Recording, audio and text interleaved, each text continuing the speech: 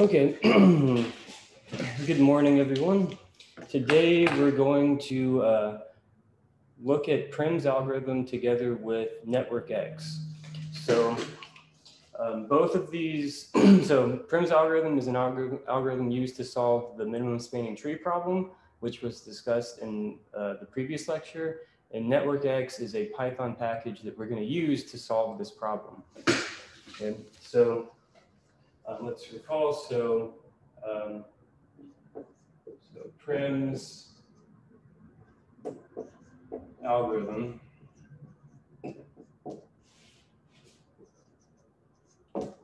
for the MST. Okay, so I'm going to just write down this algorithm again. So, so you initialize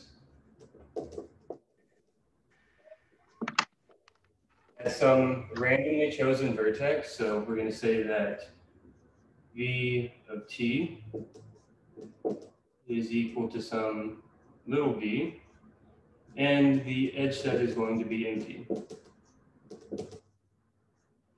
Okay, and this is a v, little v. Okay, so then we're going to say while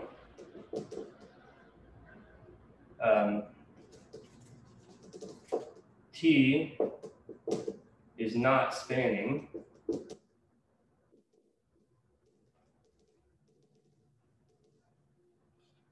we're going to say add a min cost edge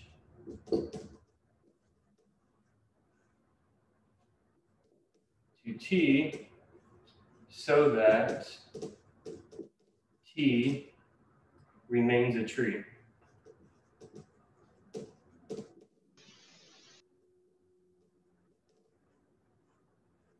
And then finally, we're going to say return t.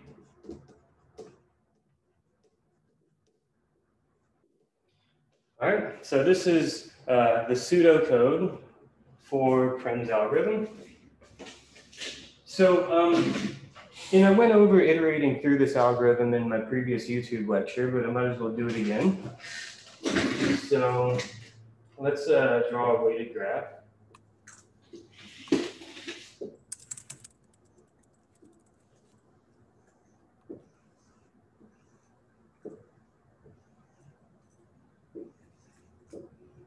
Okay, so I'm just going to give the vertices labels. So 0, 1, 2, 3, 4, and 5.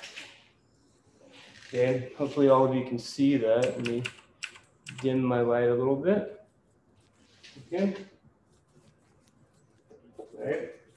So then let me put some weights on these edges. I'm just kind of doing this arbitrarily.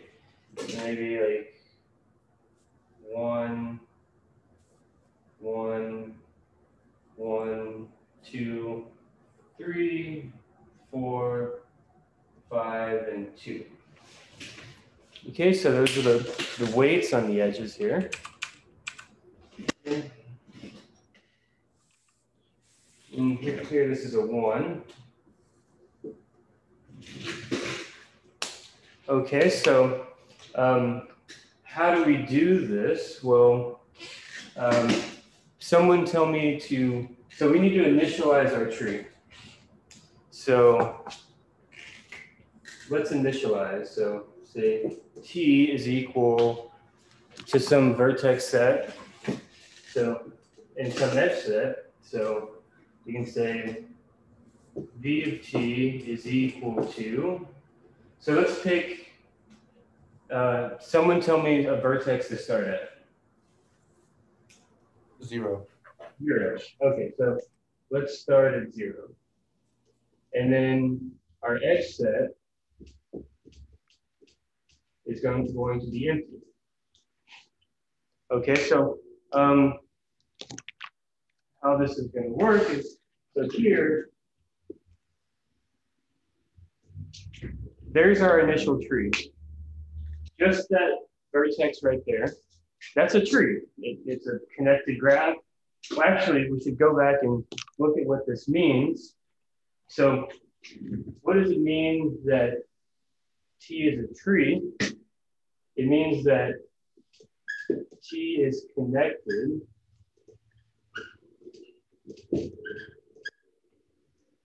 with no cycles.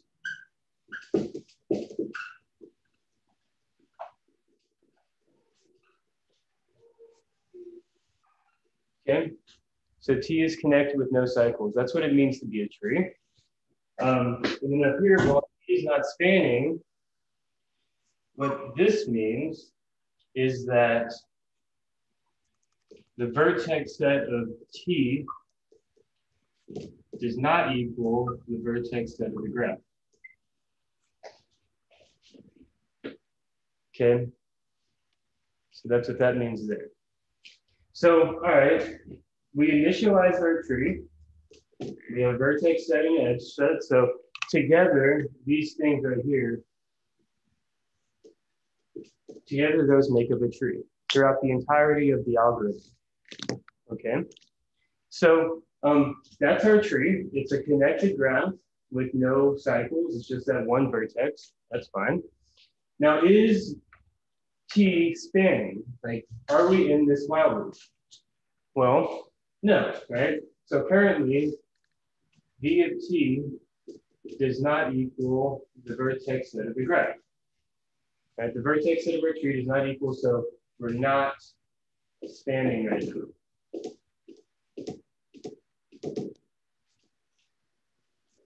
So that means that we're in this while loop. Okay? So, what do? We need to add a min cost edge to T so that T remains a tree. Okay? That's what we need to do. We're in that while loop. So, let me ask you. So, can I add? So, if I look at all these edges here, right? And I see that there's an edge here, 1, 2 with cost 1, right? Can I add this edge? So can I do that? Is that a possible edge that satisfies this condition in the while loop? No. No. No, right? Because what does this graph look like? If I did add that, it would look like this. Right? That edge and those vertices make up this graph. And that graph is not a tree. A tree. It's not a tree because It's not connected. It's not connected, right? Trees have to be connected. So we cannot add that edge. Even though it has cost 1, which is low compared to everything else, we can't add that because when we do that, we don't have a tree. So we cannot add that edge. What are the only edges that are possible for us to add? 2 or 3. Remember that edges are pairs of vertices. Oh, right. Okay. So 0, Or 2 2. or 0, 1. Right. The only possible edges that we can add are those two, right? You see that? Yes.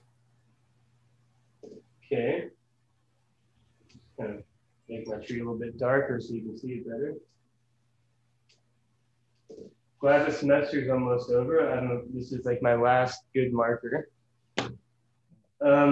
Okay, so the only edges are 0, 2, 0, 1. Okay, now this is important when thinking about how to program this. So we have our current tree and we had to ask a question. What was the question that I was just asking? Which vertices can we connect to vertice 0? More generally, what were we asking? We were asking what are the Conditions of a tree, or what are the possible edges to add? So I'm gonna start like maybe over here in like a little box. So so first we had to initialize. Okay. And then we had to answer the question, or maybe not what, we had to find the possible edges to add.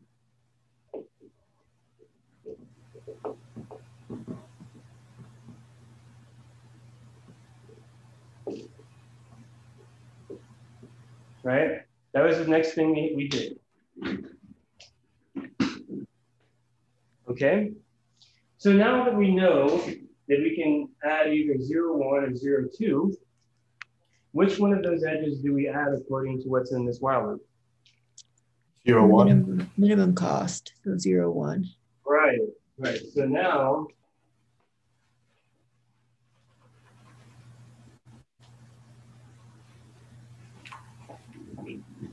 that's the edge that we add, right?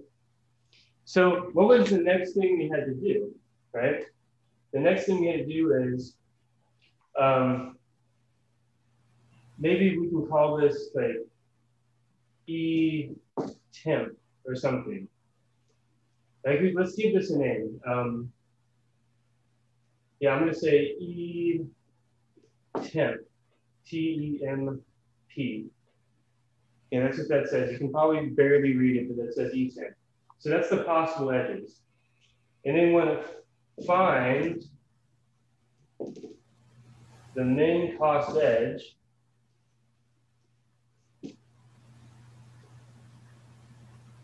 in E temp. And E temp is from the previous step. Okay? So that's like step 2, right? Okay, but now once we do that, what do we have to do to our tree? This is currently our tree right here. So now what we have to do is we have to say, okay, we need to update our vertex set to include that vertex number 1. And now we have to update our edge set to have 0, 1. Because that's the edge now. So the next step in Prim's is going to be to update the tree.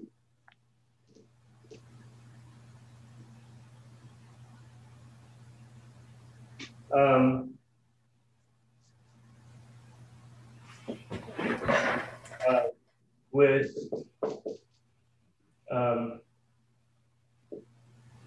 I'll call it min E in E temp. So min E is from this previous bullet point here. Min E. Okay. Now we have to check the while loop. Are we spanning right now? No. Right, so I probably should have put it up here. We have to, the next part is to say, check the vertex set of the tree equal to the vertex set of the graph. And that's basically it. Right, so, okay. What are the possible edges now that we can add? Wouldn't it be equivalent because edge 1, 3, and 1, 2 are both 1, so therefore. Well, before we get to that, what are the possible? Look at the. So we check that. We're back in here. We're at this bullet point right here. Oh, 1, 3, and 1, 2. We have 1, 3, 1, 2, but also. Oh, well, 0, 2 if we want to. 0, 2, 1, 2, 1, 3. Those are the possible edges to add. Among those, we pick one of minimum cost. Okay? It's not going to matter which one we pick. We can do this. Professor, can we choose 2 edges given that? No, we only pick one at a time. Okay. And you'll see why in a moment. So now we have to update our tree. So we found the possible edges, and then we find the min edge in there, and then we update our tree.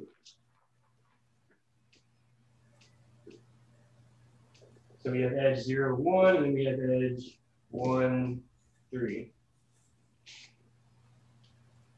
Okay, we check if we're spanning, we're not, we add again. So now what are we supposed to do now? We're not standing set. What's the next thing that we do? Find the possible edges. And what are the possible edges? 3, 2, 3, 5, 1, 2, and 0, 2. Right. 0, 2, 1, 2, 3, 2, 3, 5. 3, 5, right? So now we found the possible ones. What do we have to do? We have to find the Minimum. Minimum cost. You see, if there's 2 of them, it won't matter which one we pick.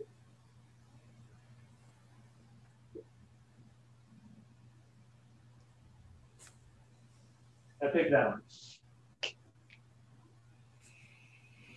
Okay. So now that we've done that, we have to update.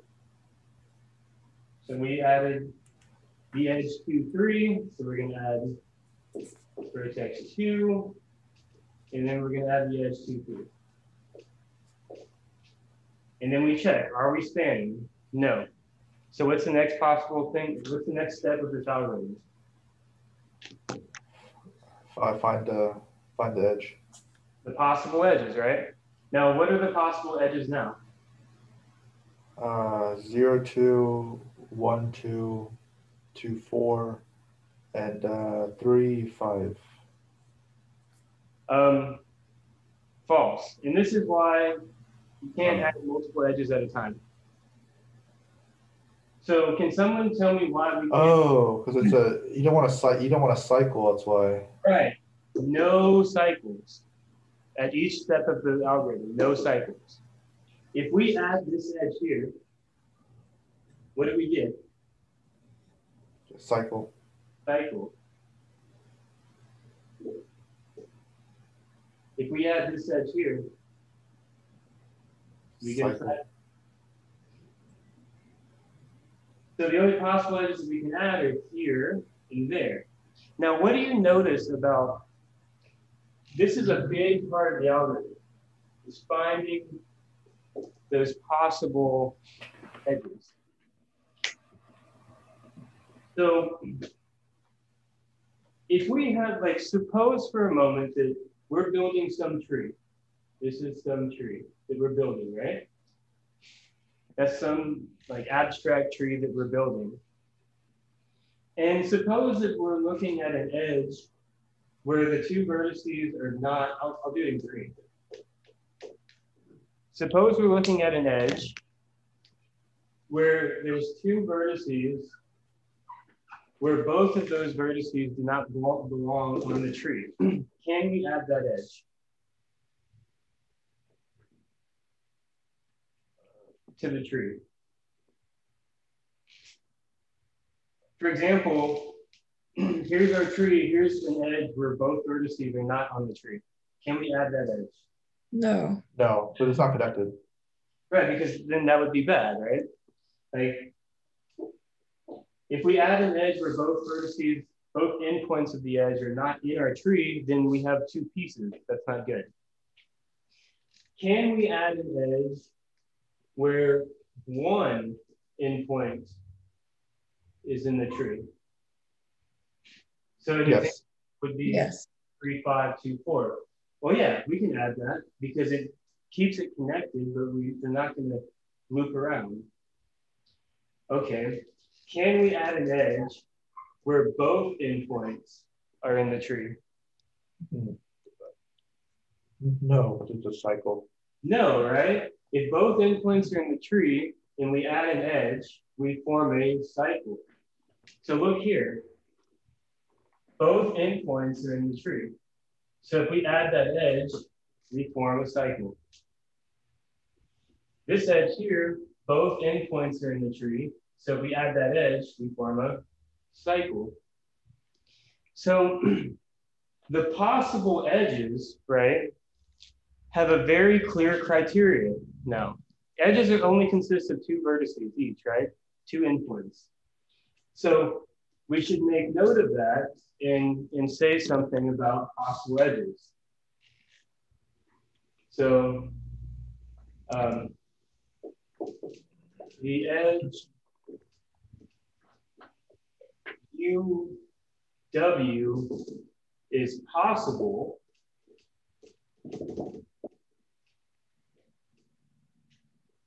Only when what?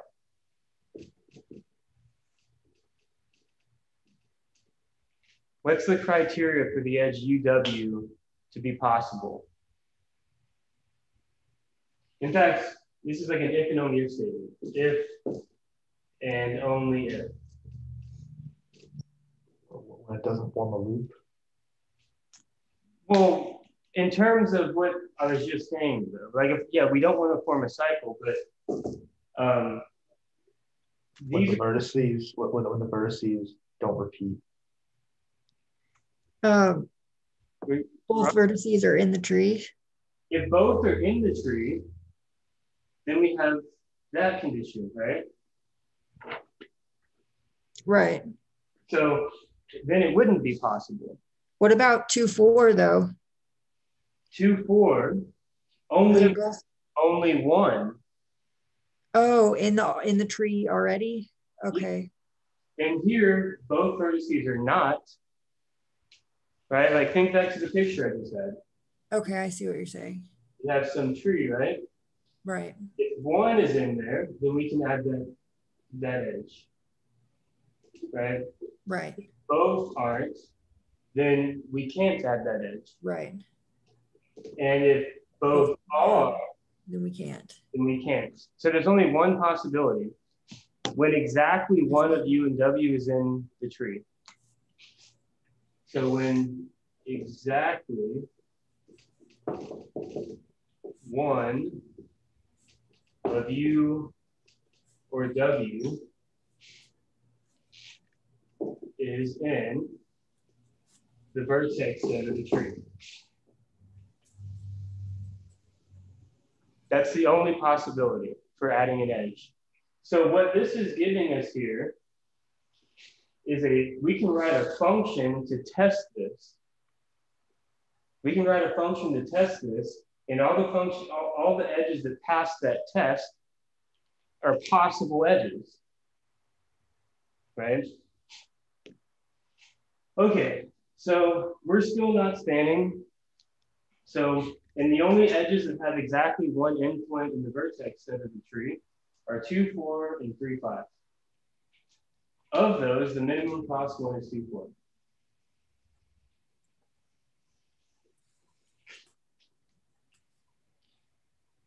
And then we update our tree.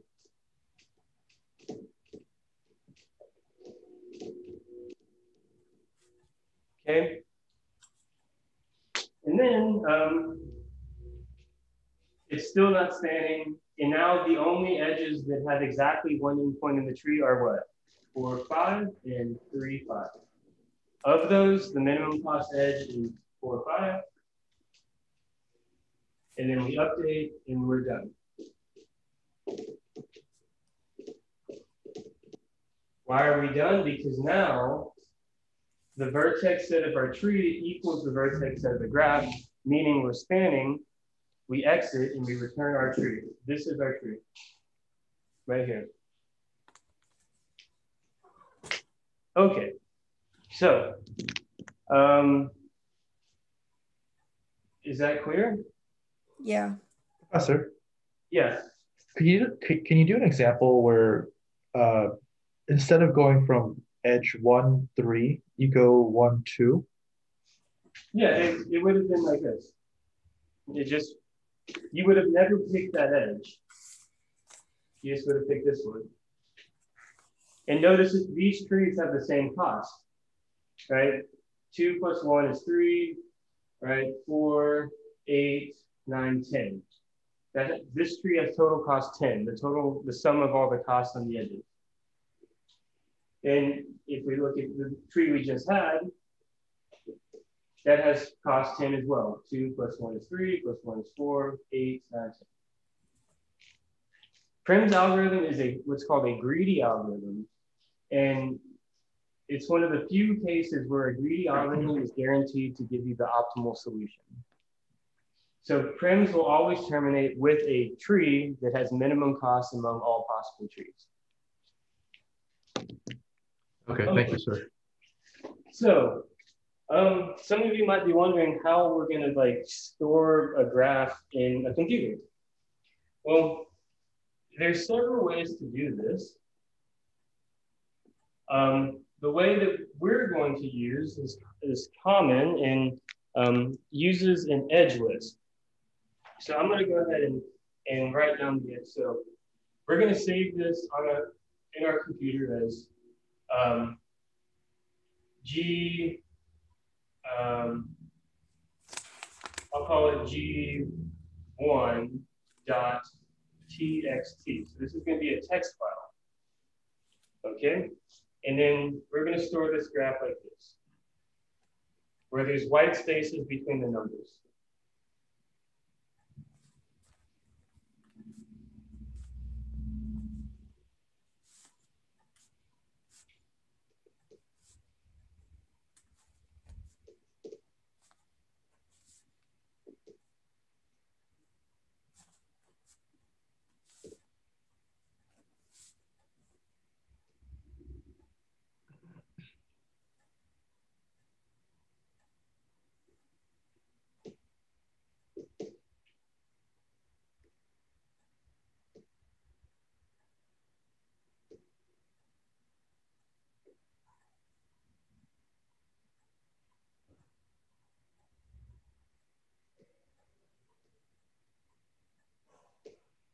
Can someone guess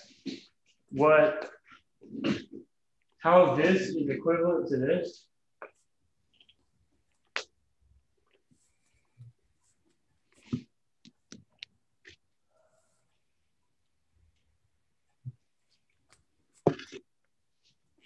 Isn't this just the first column is the first two columns are the vertices and the third column is the edge length?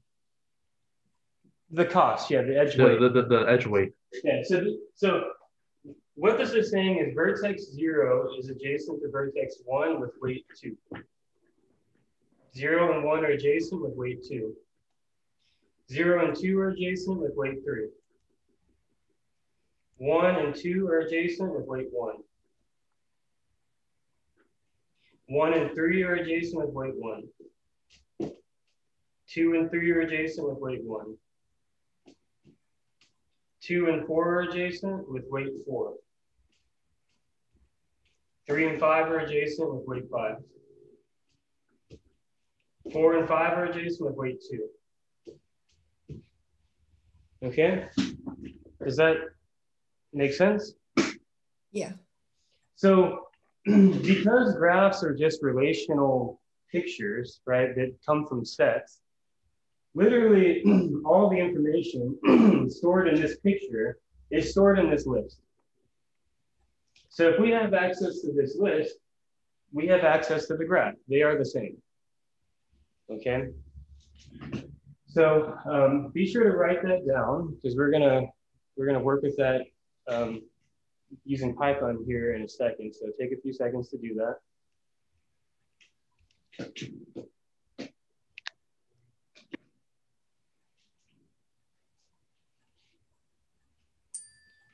Okay. And I'm going to go ahead and get Anaconda and Spider opened while you're writing that list down.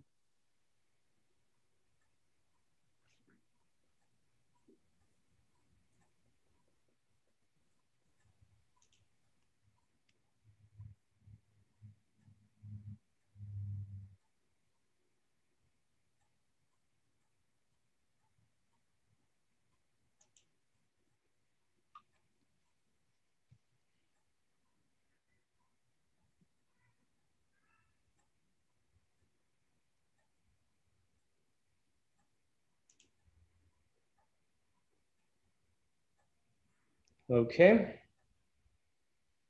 So share my screen now.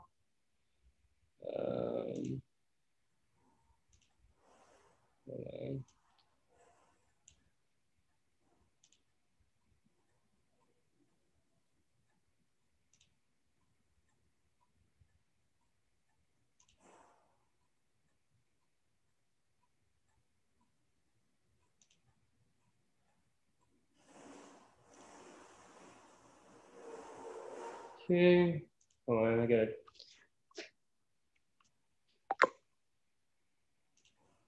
Okay.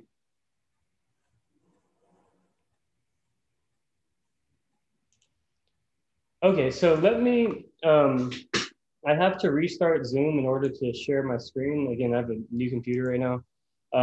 So I'm going to exit out of this meeting, and it's going to save, and it's going to be titled Prim's Day 2.